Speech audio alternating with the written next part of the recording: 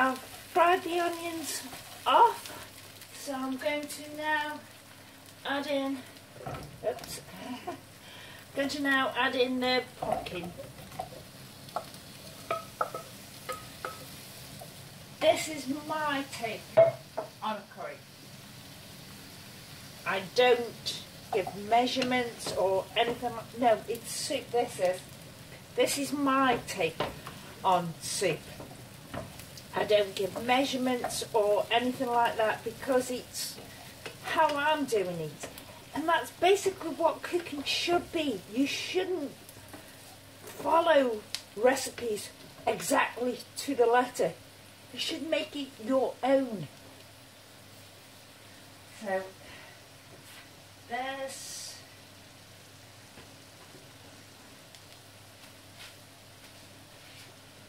some chopped garlic.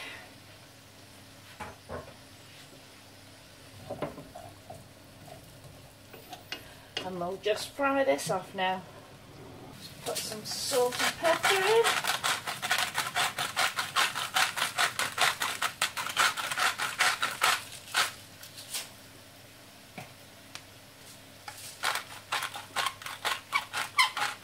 Yes, squeaky one. Now that's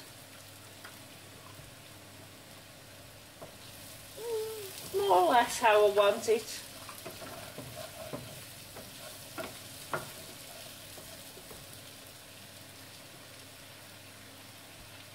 Now this water, when I steamed the pumpkins and boil the pumpkins ready for canning, I save the water.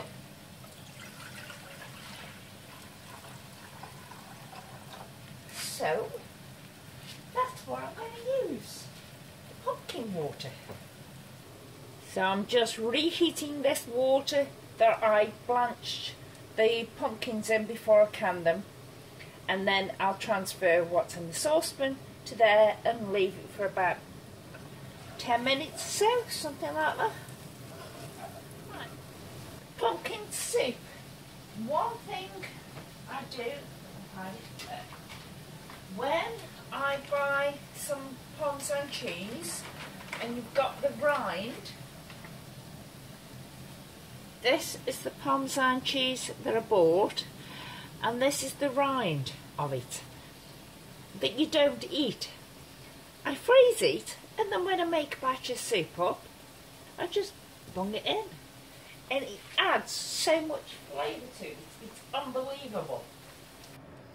In the meantime, I've got pan on.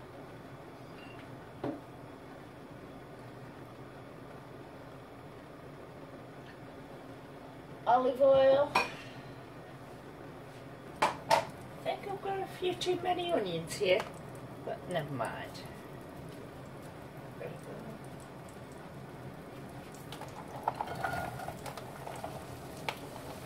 Oh, put them all in. It may look like quite a bit of onion, which it is, but it's going to be quite a bit of curry. And I don't think this pan is going to be big enough, so I'm going to have to get another pan. As I've told you before, noise in the background is me dehydrator. And that's looking nice and silky now. Roughly chop some garlic. Use as much garlic as you want, as you like, or none at all. As I've said, my pan's not going to be big enough. So I'm going to pour it in a bigger pan. I've put my onions, which have started to sweat down a bit, I've put them in here. And they can go over there.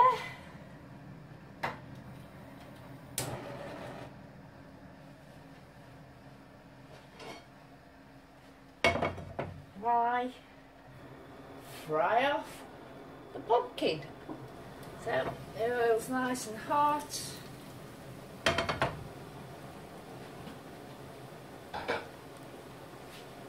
pumpkin in.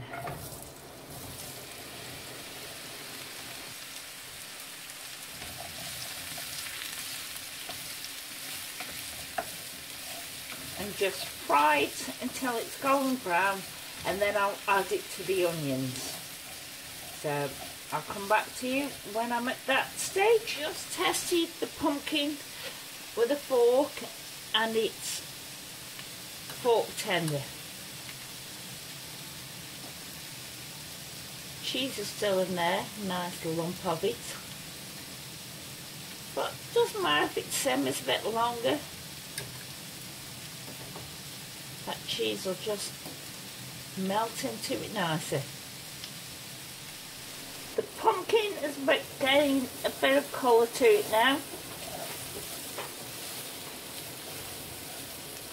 And that's all I want you to do, is sort of try and get it crispy on the outside. I'm going to put some raisins in. You know why I'm putting raisins in? Because I can. Because I got some in.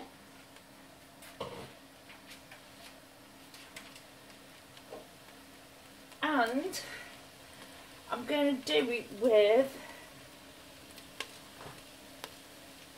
chicken masala curry paste. It is normally more than what I would do for just the two of us. But because this is more, and it's going to go in the freezer,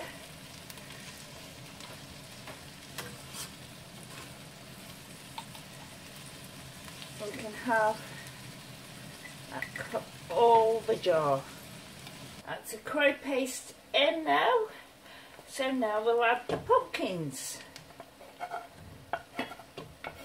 And there is a tin of coconut milk.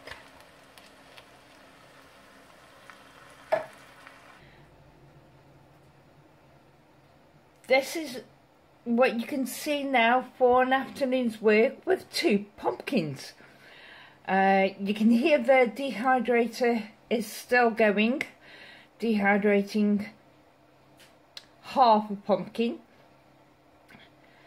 I've got 5 jars of pumpkin and 1 of water, sterilised water that should be, so that's going to help if there's any burns or cuts or anything that we need that for.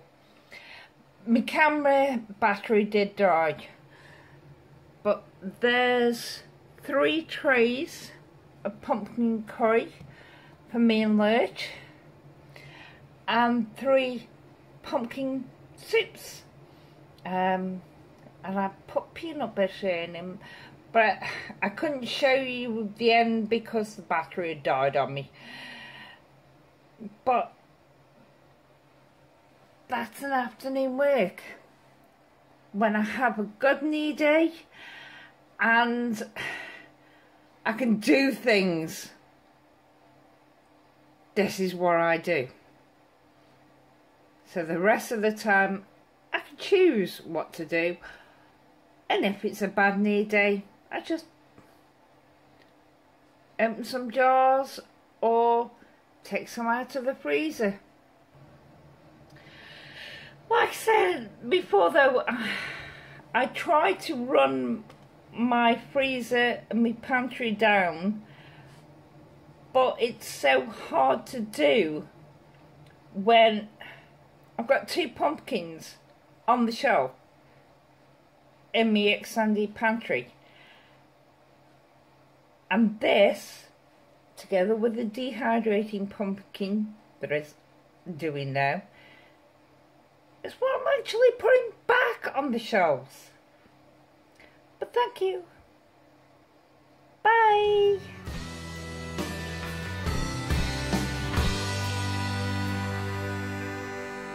It's a perfect situation.